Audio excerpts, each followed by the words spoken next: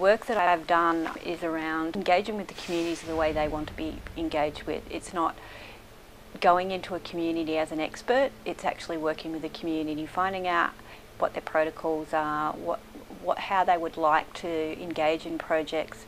But centred to that, working with the Aboriginal and Torres Strait Islander Natural Disaster Resilience Project, we've come up with a model of yarning which I think is very respectful. And in Indigenous communities, it is about who are you, where you come from, and where have you been, and what's important to you. When you work in Indigenous communities, it's very important to build those relationships and be in presence before you actually do the projects, to build that respect, to be respectful of the culture, the country. If we go back to our banking session earlier, what kind of statements were we talking about? Was it, I can't because he said, she does, he's a bitch, she said this stands in my way. There is no ... We need more of ... Is that, did they come out of your mouth? Is that what we're talking about as well? Yeah. I do it all the time. I think it's important to recognise that often we're attributing the blame externally, which is fine, because as Terry said before, these are very real constraints. They are very real problems that we have to face, and we have to find ways around it in order to work effectively and have the impact and create the change we want. It's the real problem that I'm just too tired and I don't want to argue with it. It's the problem that I don't actually care enough about my job to want to argue or find different ways, or I don't care about that impact. Does the problem actually lie with me and the way I interact with that barrier? What are our strategies for actually shifting our perspective so we can recognise what the barrier is, so we can recognise whether we should put our energy into it, so we can even try to think creatively? Because as soon as you judge that, you've judged the situation, you stop all creativity. And you think, I'm black and white, I'm right, she's wrong, this is that. What do you go from there? You can't go anywhere. If you have a really healthy sense of respect and pride in who you are and the way you are, then you're able to respond to those things in the best possible way that's actually going to stop them from becoming that problem. One of the things we're talking about is knowing when to put your energy into a barrier and knowing when to not, to just say, you know, that's a barrier and it's stupid, it's unfair, it's ridiculous, I could fight it, but that would be to take my energy away from something. I came to really appreciate and value the experience of each and every individual. The detailed experience of everybody's specific story, the projects they're working in, where they've come from, what their journey has been like.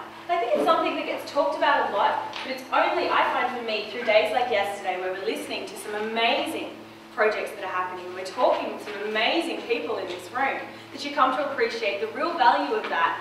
And I think for me, it's those stories that help me to translate theories and models and approaches to working into something that I can do something with. I want you to in partners, tell your story in 5 minutes. When you tell your story, I want you to, what's your story of engagement? How are you a shaper of your time? How are people going to look back on what you're doing? What is your impact? Because what we want to get out of this session is to be able to share the stories that we're told and pick out the key lessons from that. The title was Tools, Tips and Approaches for Projects with $0 and Radical Agendas. So it was really about identifying all the kinds of freely available online and offline tools that people can use when they're getting their project started or to help scale them up. It was also sharing a lot of the processes that we use. We started off with an asset-based approach, mapping people's gifts of their head, hand and heart using an ABCD, asset-based community development approach.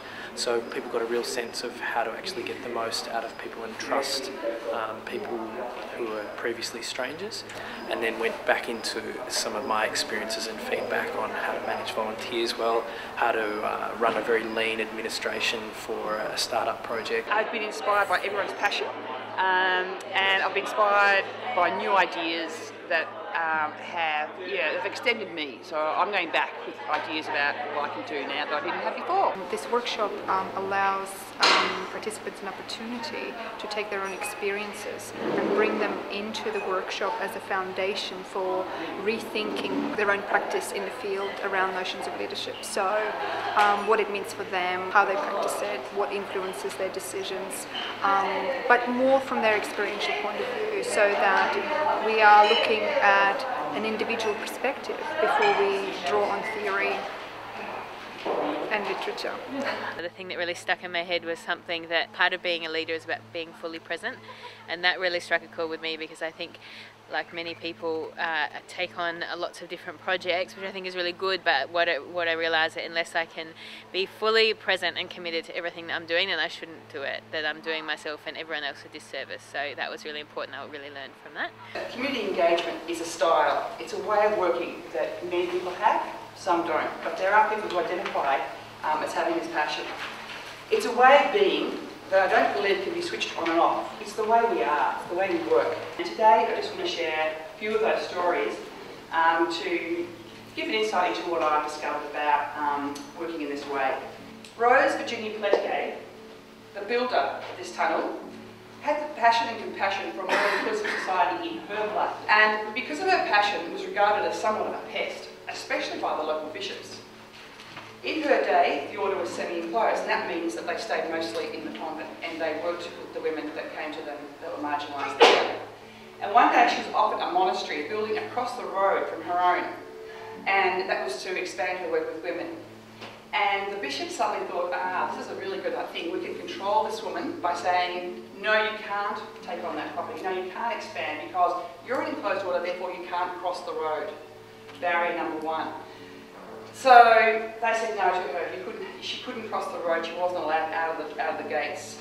So being the sort of woman she was not going to accept this.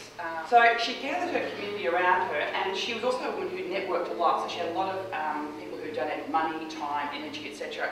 So she said to them, we have this problem. We've got this great building across the road. We can expand, but I can't cross the road. The bishops have told me I can't go over the road.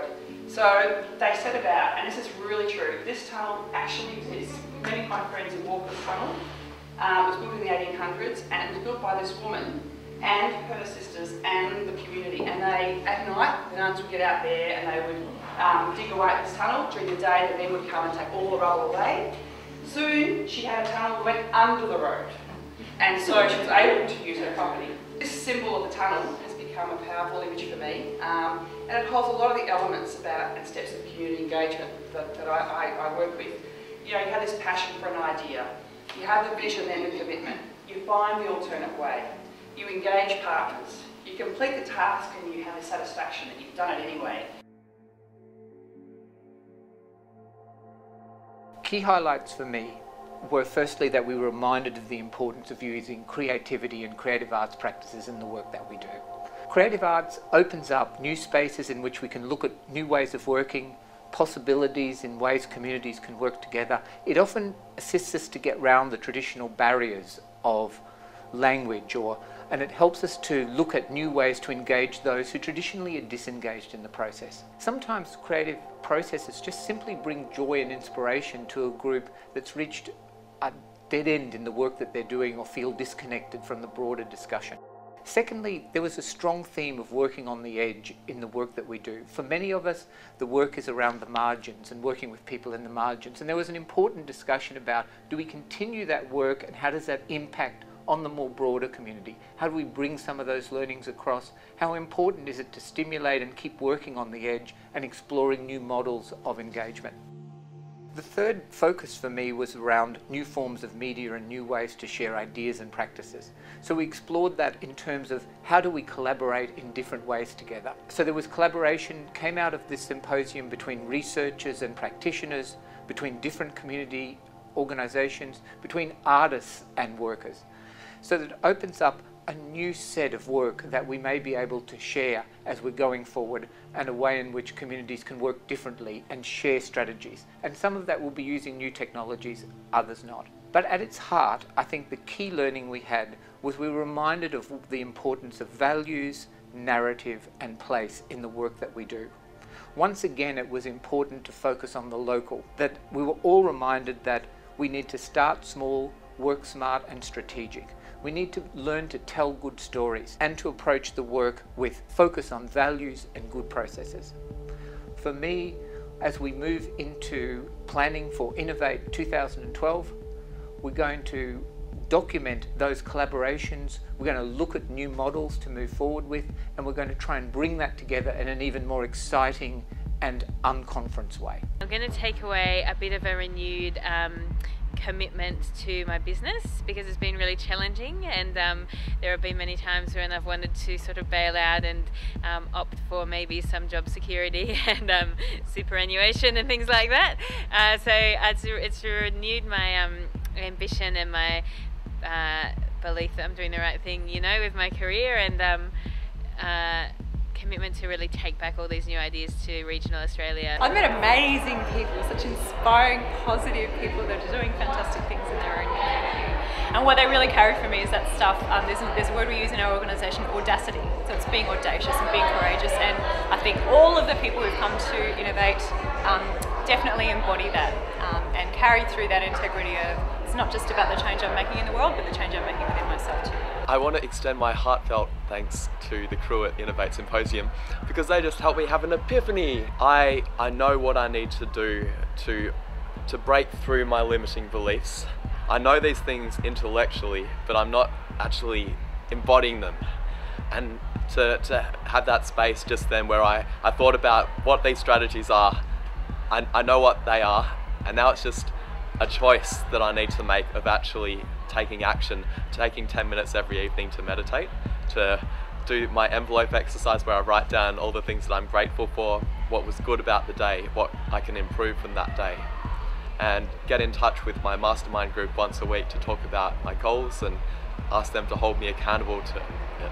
So I now know those things, and I'm now committing to take action with those things.